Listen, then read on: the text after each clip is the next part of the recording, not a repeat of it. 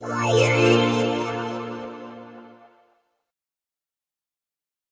everyone, in this tutorial I'll be teaching you how to convert MP4 files to iTunes format on Mac using iSkysoft iMedia Converter Deluxe. The first step is to import your MP4 file. You can do that by dragging and dropping it here or going to File, Load Media Files, and I'll select my MP4 file.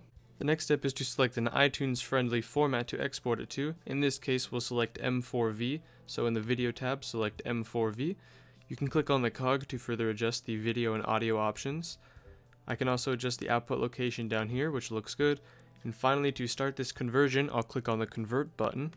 And once it's finished, a dialog will pop up informing us it has successfully converted our file. We can open that up and view that new M4V file that will be iTunes compatible, and you just have to import that into iTunes and you're finished.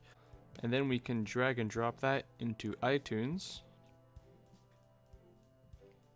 And we can then play that video in iTunes, sync it with our devices, etc.